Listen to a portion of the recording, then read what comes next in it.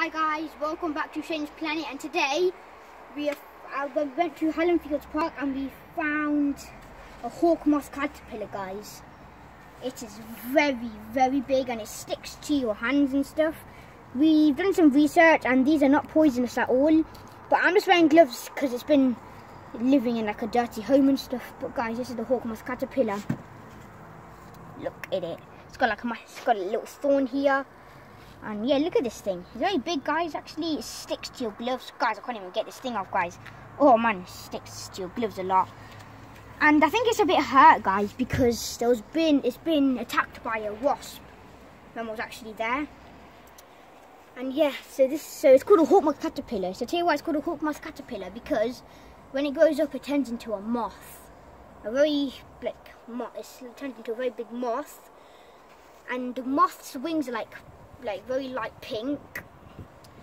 And yeah, guys, so we've also given it some food in here so it can eat and it doesn't die, starve to death. And we've also found a cricket, guy. I mean, not a grasshopper. Yeah, whatever you guys call it. Cricket, grasshopper. What do you call it? So, let's go. Yeah, grasshopper. Come on with me, mate. We also put some bugs and leaves inside, and guys, we can't actually open it because it'll just jump out. Yeah. And I have no idea where it is now, but yeah. It's on the top, Shay. And oh look, guys, this is the grasshopper right here.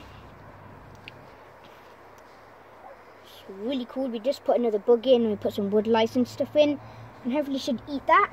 And yeah, we'll take one more look at the hawk moth caterpillar.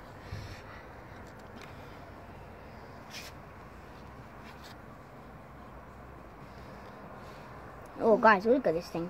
So now let's show you the upside down of it. So it's got like this little thing here. I have no idea what it is though. Whoa. It's got like claws and everything, guys. And that is the end, guys, of the video. Don't forget to subscribe and like to the video. Bye.